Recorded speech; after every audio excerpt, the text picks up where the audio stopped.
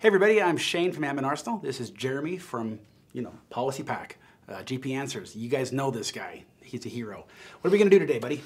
Today, we're going to have you deploy any version of Java. We already have Java 8, update 25 queued and ready to go. You're going to deploy that using PDQ, and I am going to manage the heck out of it using PolicyPak. Awesome. That's the goal. Awesome. Once again, I'm just going to type in the name for the demonstration purposes. Yep. And computer one okay? Yeah, sounds good. So we're going to push out Java 8 update 25 now. Obviously, there are later updates as they come out. You guys stay on top of that? Generally, we do. And so the idea is if there's a new version of Java or Flash or Firefox, the pack will either continue to work or will spruce up an existing pack to give you a new pack. Okay. Yep. Well, while this is happening, why don't you do you want to set up anything? Yeah. While we're waiting? I'll tell you, the kinds of things people call us for a lot, and you tell me if you have these problems too. Well, let's start off with manage the heck out of Java with... Oh, see, that's a bug in the GPMC, actually. Java with PolicyPak. There's a fix for that. I have it on my blog. All right, so we're going to go ahead and create a new GPO and link it. And then what we're going to do, what we're going to actually manage are three kind of important topics. Topic number one, we'll say reduce the ability for Java to self-update, that annoying pop-up thing that can happen from time to time.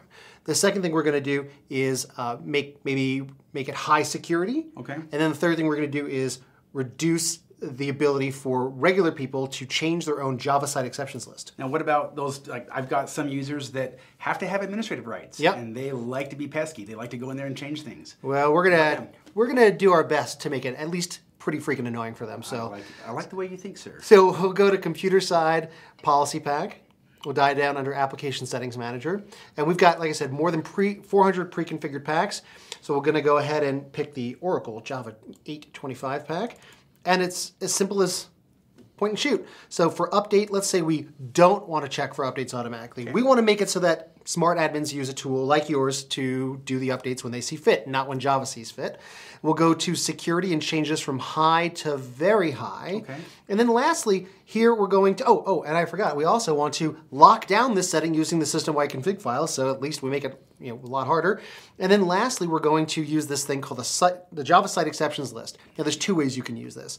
The first way is mode replace. If they've already got something that they've done, just smash over it with what you want to do here. Choice two is you can change this to mode merge. And mode merge will say, if they've already got a list and you've got a list, combine the two. Okay. But let's say you... I don't want to do that. No. I want to replace. That's, of course you do. I'm the admin. You're in charge, not them. And we're driving in these two settings, PolicyPak and GP Answers in here. But wait, there's more. We can say, even if a user tries to be super naughty, perform ACL lockdown, thus taking ownership of that file so the user can't work around your settings. That's the site exceptions file. Yep, exactly right. We'll just click OK, and that's it. That's literally all there is to it.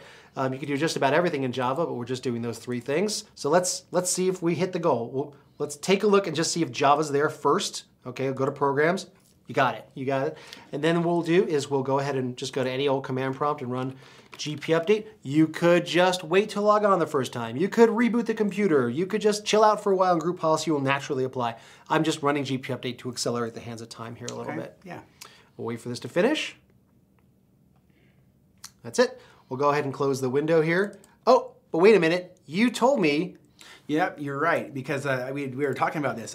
In my package, I like to force my Java install into the JRE8 folder, not per update. Not the standard folder. So the good news is that we can make PolicyPak try anyway by doing what's called predefined item level targeting off. In other words, if we don't see the package where we think it's going to be, just try anyway, because that's... You may as well call that Shane mode. Shane mode. I think you've now embedded your stuff in my product.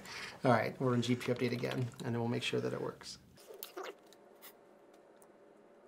I love that video you did on showing how this does not close a remote desktop session with when you do GP update. Isn't that great? That was fantastic. Totally. If you haven't seen that, look for that video, folks. Worth the price of admission right there, right? So go ahead and we'll click Java here, and we go to, well, first no update tab. That's important. Then we'll click on security. Boom, very high. And it's grayed out. And it's grayed out. Users can't work around it. And here's the site exceptions list. We've driven our settings in. Now watch this. If you were a standard user, you could click in here and you could remove, right? Notice how it doesn't actually remove. Like that. So you can't add, you can't remove, you can't do anything because PolicyPak's in charge. Really, you're in charge, not your users, and that's the key takeaway. Absolutely. So You deploy using PDQ, you manage the heck out of it using PolicyPak. That's the drill. You know, that site exceptions, talk about the price of admission. That site exceptions is worth everything. That's the biggest question, the most frequently asked question, I think. Yeah. For our customers when they say, how can I enforce this? Yeah, and you can, like I said, you can either replace or you can merge. PolicyPak's a way to do it. PolicyPak, guys. I'm Shane. Jeremy. Talk to you later. Thanks.